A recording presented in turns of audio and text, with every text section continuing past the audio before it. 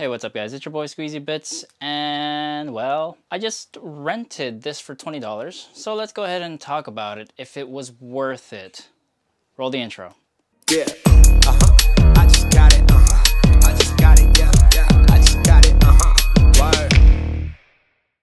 Scoob. I feel like Scooby-Doo was such a part of my childhood that I almost refused to let it go. The moment Scoob introed the Tupac's California Love, I knew it was going to be different. I was looking for the hippie Scooby-Doo theme song. But if you can let go of all you know about Scooby-Doo, then you may have a better chance of enjoying this movie. It's a movie that is trying to fit into today's fast-paced modern age via wireless update. They've traded in everything that we know about Scooby for something more new, like trading in a 1986 Toyota Corolla for a more modern 2020 Corolla. Don't get me wrong, I'm very much a fan of the 1986 Corolla, but not everyone will share the same obsession for the classics, and that's okay. Because this version of Scooby-Doo is trying to create new fans from a newer, younger audience. The only trace of the past is the Mystery Machine.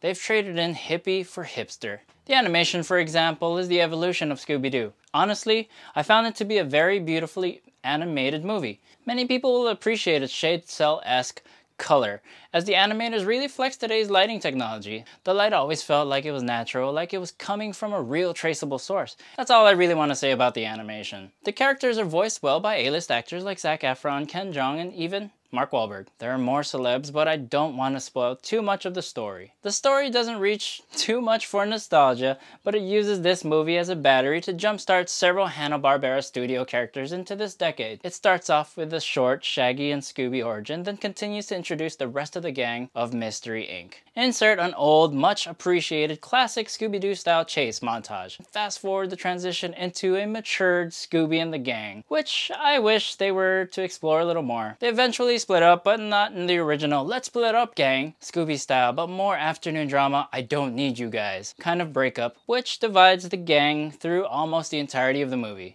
This is when they start rolling in some Hanna-Barbera characters. The story isn't the regular whodunit type story where they find out who the bad guy is. It actually starts off with a more famous bad guy from the Hanna-Barbera collection, Dick Dastardly. Fans of the original will expect a chase around a haunted mansion, but instead it's more of the global chase like where in the world is Carmen Sandiego? And instead of the regular man behind the mask, expect to see something a more supernatural type query. $20 is a lot for this movie if you're gonna watch this by yourself, especially if you're comparing it to most rentals that are $4 to $5. But this is a new normal, and this is cheaper than going to the movies. It's going to be a while before we can all go back to sitting inside a movie theater, but it wasn't bad. I would honestly watch this over Trolls 2, maybe even put this right there neck and neck with Onward, which I think is a couple of ratings better than Spies in Disguise. If you're really looking to have a movie night during this new normal and are bored of everything on Netflix, Hulu, or Amazon Prime, and sold a whole bunch of toilet paper, then go ahead and buy Justice League Dark Apocalypse War. But if you have young kids in the house and you're doing this for them, then this isn't such a bad idea. I think adults may find it a little hard to enjoy this, especially if you're not willing to let go of that Scooby-Doo that you know. Now, if this movie had one important message to tell you, it's that there are very few things that are better than friendship. Well, that's it for my review. Let's go ahead and read some comments. From my previous video, Tremors, Man says, watch Hollow Man. Kevin Bacon was great in those times. Favorite campy movie for me was Little Shop of Horrors. Actually, will do. I actually have a review on Hollow Man coming up. Keep an eye out. And Little Shop of Horrors is great. Can't say anything bad about it. Tony Villena. Subscribe, bro.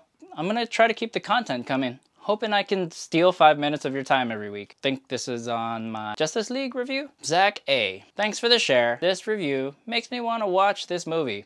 I might just do it. LOL. LOL. However you want to say that. Thanks for watching. It's awesome. You definitely have to watch that Justice League movie because you're missing out. And that's it for my comments. Thank y'all for watching this. Don't forget to like and subscribe. Leave a comment. And I'll do my best to get to all of them as soon as I can. Check me out on Instagram, and don't forget to check my friends out at the Geek Bros. Links are down below. I'll see y'all later.